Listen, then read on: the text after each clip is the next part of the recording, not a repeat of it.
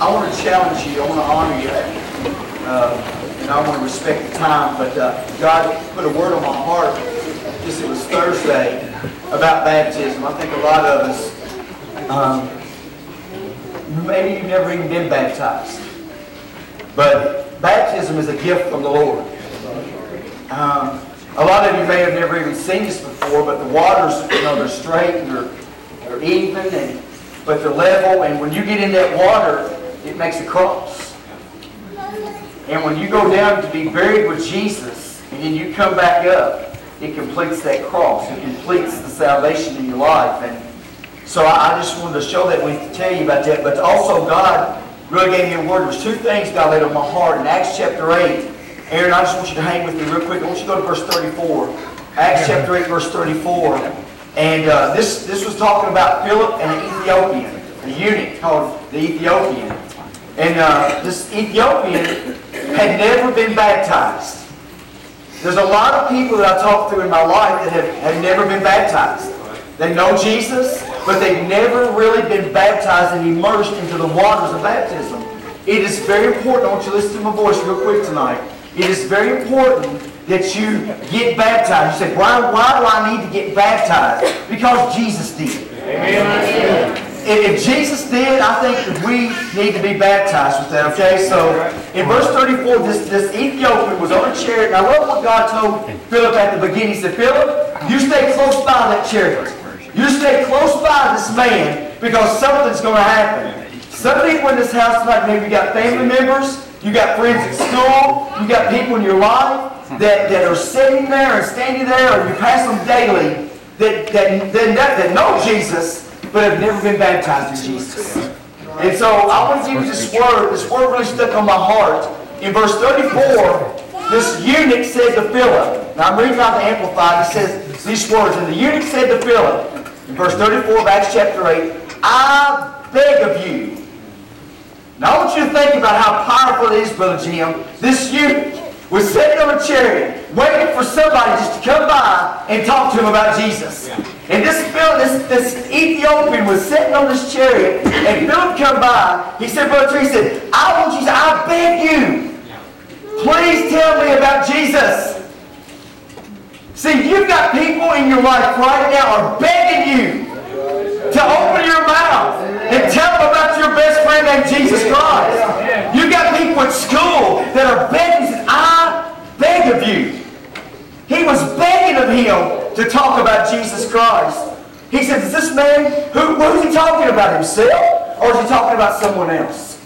I just thought it was amazing. It stuck in my heart. How we think that we live in such a country and a time where God's not alive. I'm here to testify tonight. These are the best days that you could possibly be alive. This is the day that the Lord has made, and we should be glad and rejoice in that. And you should be thankful that you're living in the day of the Lord. And you should be thankful that God's given you a deep word in your spirit, that you can open your mouth and somebody saying, I'm begging you, please tell me about Jesus. Amen. So you've got people right now, even in this room tonight, I guarantee with a room with all these many people in it, somebody probably don't know Jesus Christ. So I really believe tonight that some of you out there, you've seen miracle, 14 of them, that are born again and baptized in Jesus' name. And we see these activities that God is doing, but tonight, I am begging you. I'm going to turn this around, I'm going to put it back on you. I'm begging you, before your next breath, ask God to come into your heart and save your soul. I am begging you, don't walk out them doors the same way you walked in. I am begging you and pleading with you that if you're ever going to get saved, you're in a good house to get saved tonight.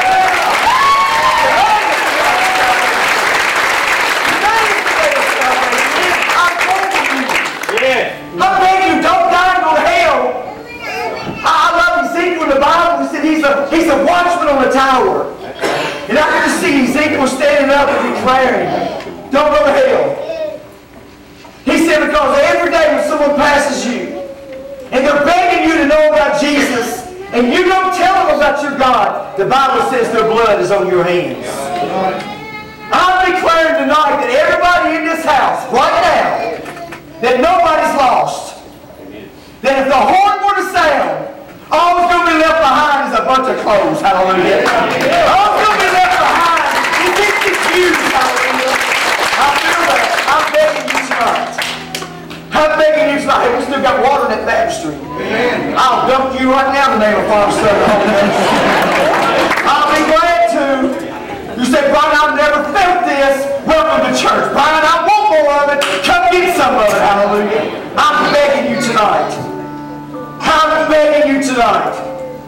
before you leave, everybody in here's got to answer this question. If you were to die, come on now. And you will. How many know one day your heart's going to stop? It's going to, the old ticker's going to quit ticking. It's appointed that a man wants to die, and then comes the judgment. Amen. We know the Bible, but do you have the Bible? Are you the Bible? Are you the Word of God? You may be the only Bible that people read. That's right. Amen. What are they reading in your life? And I love what this man did. This is stuck in my heart. He said, Philip, I beg you, tell me about God. It just stuck in my spirit. I beg you to tell me about Jesus. Please don't let me die and go to hell. I beg you to tell me about God. And I love on down through here. Listen to this. In verse 36. It says, as they continued along the way. I love this part. God, I thank you for this word. It says they came to some water. Listen to this. The eunuch exclaimed, see here? Here's water. I love that. Here it is. Oop, there it is. You know, there it is. There's water. There's water. There's water right there. And this eunuch, I love what he said. It's really stuck in what it says. What is to hinder my being baptized? Question is, what's hindering me? Why are you trying to stop this? Why are you trying to stop the activity of God? Here's how I'm Brian, y'all loud out there. Hey, that's right. Hey, Brian, say, don't just got, what's going on? Here's what's going on. People being saved. People being baptized. It's great things. Not because of us. It's just that we're welcome to the Holy Ghost. And when you welcome God, He'll do what He's appointed to do to save the lost.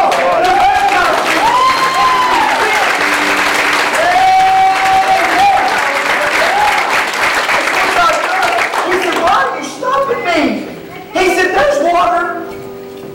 And I just love this. They got out of the chariot. They didn't have the proper attire on. And here's what happened. Beautiful picture. I beg you to tell me about Jesus. Tell me about Jesus. He led him to the Lord. Verse 36, he baptized him. He baptized him at the first water hole that came to. And I love what it says. Listen to this. Read the Bible. It says they both went down. It says they both went down. Not just one, but they both, not because somebody slipped, but they both went down. And when Philip come up, the Bible says the Lord took him. He disappeared. He said, Brian, you believe that? Yep. Sure do. If I didn't, I sure wouldn't be here tonight wasting my time or your time. I believe the Word of God. I believe it's real. I believe it's that. I believe in heaven, and I also believe in hell. So here's the thing. I would be crazy. I'd be crazy just to sit here and say, guys, I hope y'all have a good night. God bless you. Thank you for being here. Good luck this week. And some of your hearts may stop tonight. This may be my last sermon. That just hit me. This may be my last sermon. You know how I'm going to go out, Coach? Preaching the Word of God. Oh, God is the Holy Spirit. Well, God didn't say it.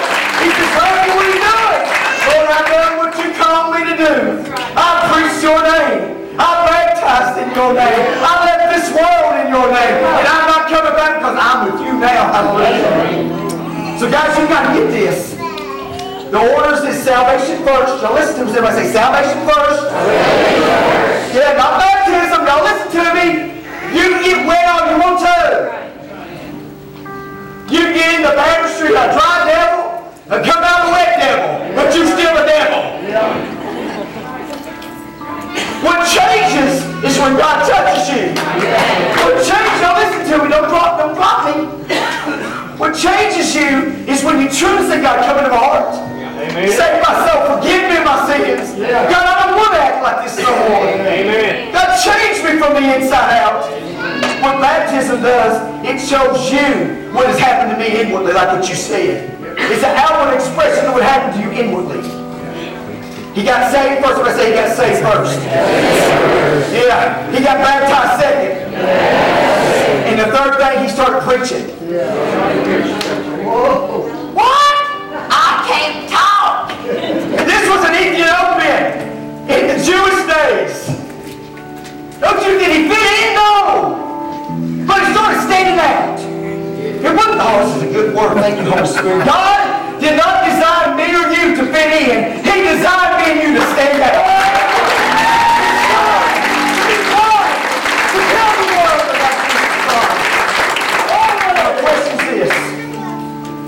The most important question you'll ever answer in your life. You say, Brian, I'm saved. What about the person sitting beside of you? Are they? What about the one in front of you? Are they? What about the one behind you? Are they? So listen to me. What we're going to do real quick, we're going to pray this prayer. It's a dangerous prayer. It's pretty simple. Lord, save somebody. Yeah. How many of you know that's God's heartbeat? Save somebody. Listen, if you die in here tonight and go to hell, it's your fault. Because God is here. So here's the thing. We're going to do an invitation. A lot of churches don't do this no more. I don't know why. Because I know when people's around, when there's people, there's problems. When there's people, there's hurt. So tonight, he got saved first. He got baptized. If you've never been saved, you get saved. Now, amen? If you've never been baptized, hallelujah. But come on. We're baptized. You say, brother, are you for real? I am for real. I'll do it right now. I'm that crazy. Love to get you wet. But here's the thing. Step 3. He had to tell somebody what happened. See, around what I've got in me, I got to give it away. I can't become a Christian and go hide in the closet. I can't be quiet. I know you said, well, that's because you're a rapper and you got a big mouth. Oh! Maybe a little bit. But man, when you fall in love with God, and He reached down and grabbed you and brought you out of the pits of hell. Because I deserve to die and go to hell. But somebody named Jesus was on the cross. And He looked down and people were spitting on Him. Ran a spear in His side. And blood and water gushed out of His side. But I love these last words. Says, Father, forgive them. Forgive them. What a hero. What a man named Jesus. Then we all deserve to die and go to heaven. Tim wants you thankful on a Wednesday about 2:30 in the afternoon. God knew He appointed you for salvation. And you got born again. And then, hallelujah, your families came together. Your wife this morning said, you know what? My husband got it right, and now I got to get it right.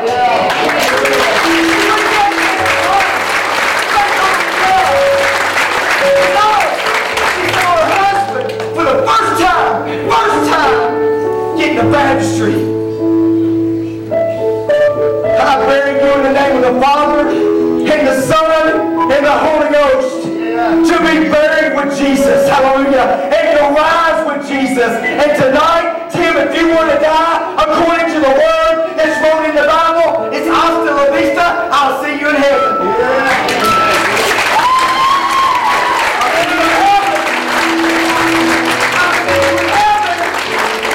I beg you, just as the Ethiopian looked at him and he said, I beg you, tell me about Jesus. They think they got him out of the school, but I've got news. There's a wave coming through this community. There's teenagers like never before. They're rising up.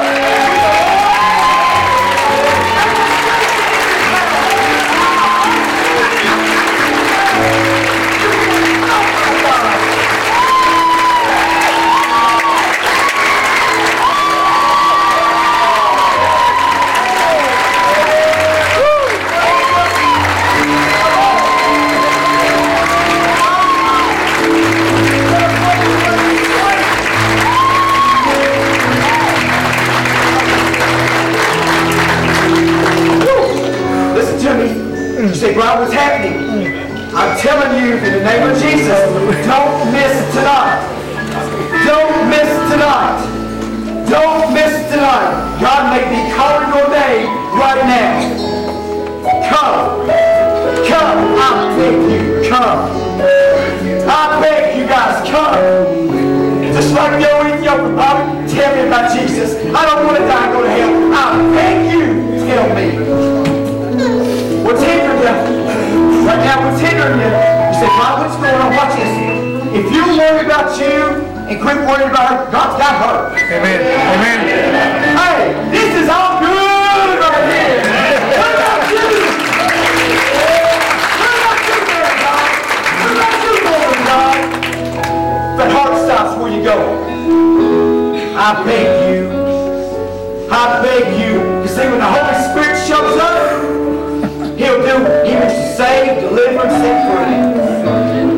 So, Lord, in the name of Jesus, keep saving, keep delivering, keep forgiving. How many of y'all need to be forgiven?